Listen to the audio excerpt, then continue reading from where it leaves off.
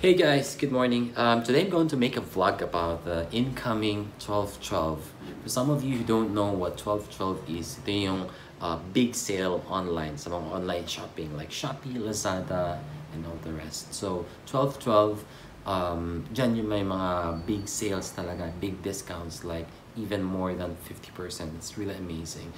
And I'm making this video because I want to help you guys really have huge savings, like super huge savings. Kung sakaling hindi nyo alam, dati ako nag-work sa isang online shopping company. So alam na alam ko talaga yung ins and outs, yung mga tricks, yung mga hacks ng kung paano ka makakasave sa online shopping. So I want you to watch this carefully, listen to the tips and tricks, and most especially meron akong pinaka-big secret at some point of this video. So I hope you like it. So first, I'm gonna walk you through kung paano ko ba ginagawa yung online shopping. So by the way, I use different platforms. So this time, we're gonna use Shopee. Minsan nagla-Lazada rin ako. I also use Amazon. I also use eBay, of course. And iba-iba. Depende kung ano yung bibilhin ko. Pero this time, we're just gonna use Shopee. Okay, so start na tayo. First, syempre, you open your Shopee. Yan. And then, straight to the point na tayo. Ito yung mga short tips ko sa inyo. So, first, punta na kayo sa flash deals. So, nandito yung mga super sale nila, yung mga big discounts. Kung makita nyo, meron pa dyan yung 9 pesos only. But you don't necessarily have to go through that tab. Pwede kayong mamili na lang ng mga items na gusto nyo. So, keep scrolling down. Yan, pili lang kayo na kung anong gusto nyo dyan. Scroll down. Yan, sige. Pipili lang tayo dito ng anything interesting at yung mga mura. Yan. Okay. Wala pa. Meron na ako ng mga to. Ayan. Ito medyo mahal naman tong camera. But, oh, this camera. Ayan. Home camera. Ang price niya is 1,549. Ang original niya is 4,000 plus. So, actually mura na siya. Pero here's one tip, guys.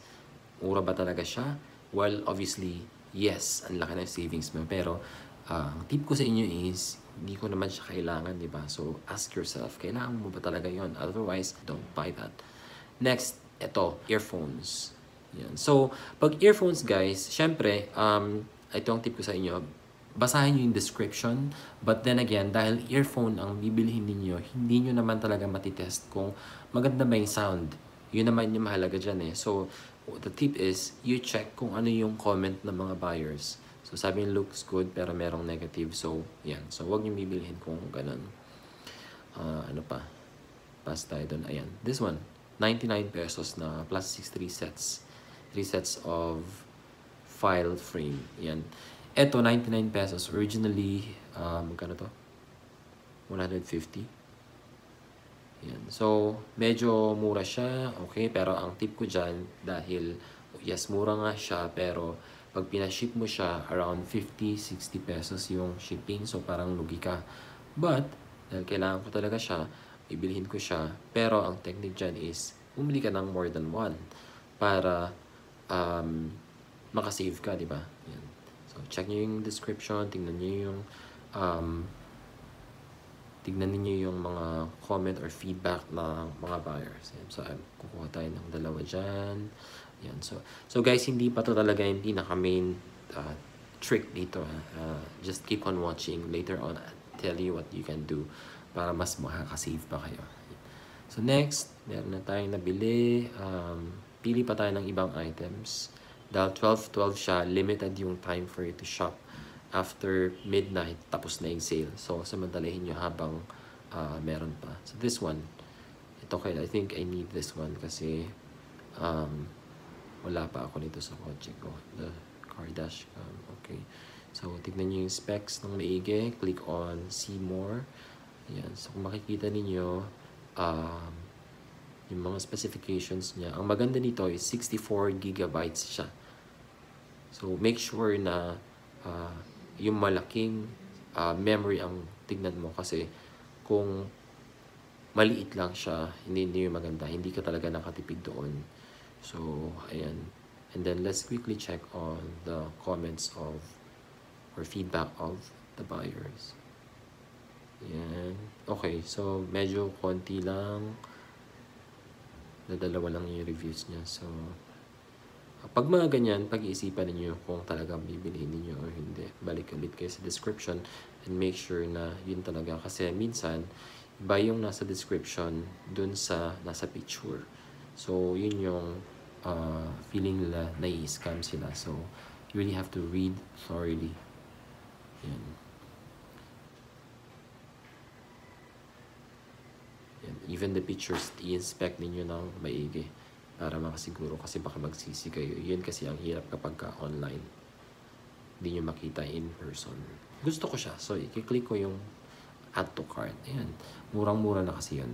But again, hindi pa yun yung talagang trick doon. Later on, I'm going to show you. I'm gonna really share with you kung paano kayo makaka-save. Akala nyo nakasave na ako doon. Hindi pa. Kulang pa yun. Ito, I think this one is nice. Yung portable handy video stabilizer. Kasi pag nag-video ako, medyo magalaw yung kamay ko. Lalo na kapag nakangawit na siya. So I think I'm gonna need this. This is only for 429.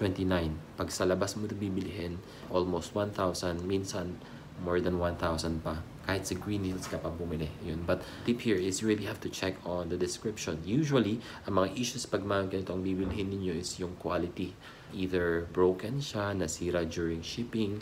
So, check din ninyo yung feedback ng mga buyers. So, dito sa seller na to, maganda naman yung comment nila. Sabi, the product is worth the wait. Ganda. Actually, pag exchange gift, pang exchange gift daw. Okay. What else? Okay, mabilis ang shipping. Cool. Pwede na. Check ulit natin. Alright. Okay, for me, I think this is fine. We're gonna add that to our cart. Yan. Bilhin natin siya. Add to cart. Let's check the ano bang color maganda. Black, silver, undecided. Maybe I'll choose. Make sure na piliin niyo yung gusto niyo talaga kasi baka magsisi kayo. Ayan. I chose red para unique. Okay, so meron na tayong couple of items on cart. Pili pa tayo ng iba pa. Eto, speakers. So, as mentioned earlier, kapag speaker ang usapan o kaya mga earphones, hindi mo talaga makita yung specs sa description kasi hindi mo naman siya maririnig eh. Diba? Kailangan talaga in person. But, ang tip dyan is tignan nyo yung mga comments ng mga buyers. Kasi sila yung makapagsabi kung maganda yung quality sound. Yan. Pero ito naman kasi personally, itong brand na to, na-try ko na to eh. Nung nagpunta ako sa isang mall, narinig ko na siya. Medyo pwede na rin. And given na medyo mura naman, mukhang okay naman. Pero no, I don't think I'm gonna buy that. Pili lang tayo ng easy. Ano pa ba? Yan, shoes. Ayoko niyan. Kasi ayoko nang masyadong bumibili ng shoes online. Ano pa? Let's check out more. Scroll lang na scroll. Be patient. Kasi minsan yung mga magandang items nasa ilalim. Nakatago. So, basta marunong ka at saka matyaga ka maghanap. Pwede.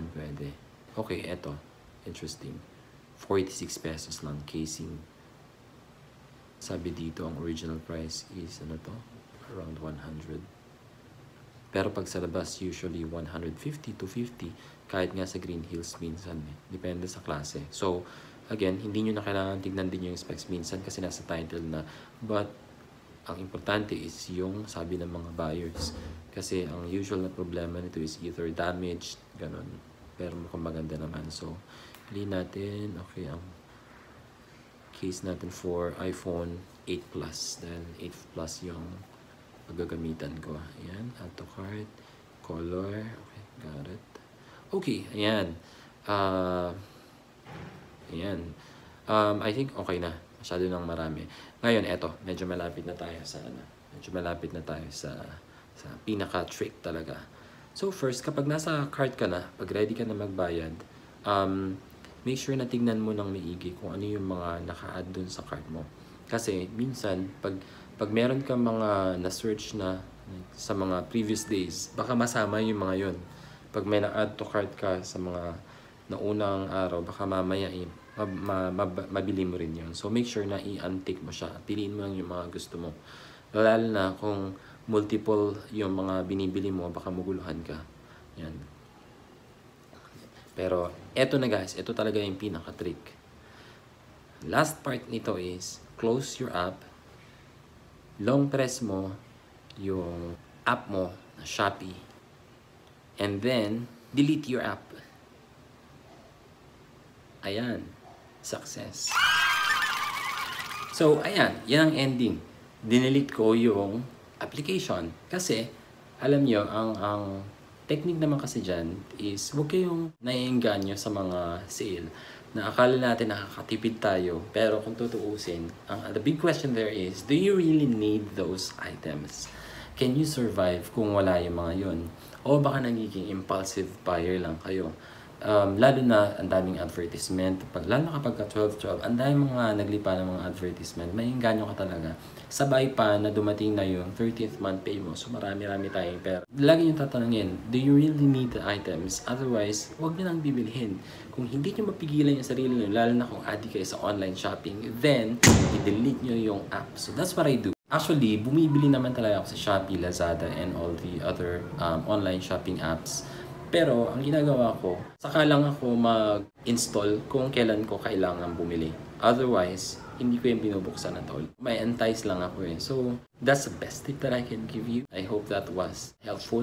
Disclaimer lang, hindi ko naman sinisiran or I'm not discouraging you from using those apps. I'm just teaching you on how you can have huge savings sa online shopping. I hope that was helpful for you guys. Thank you.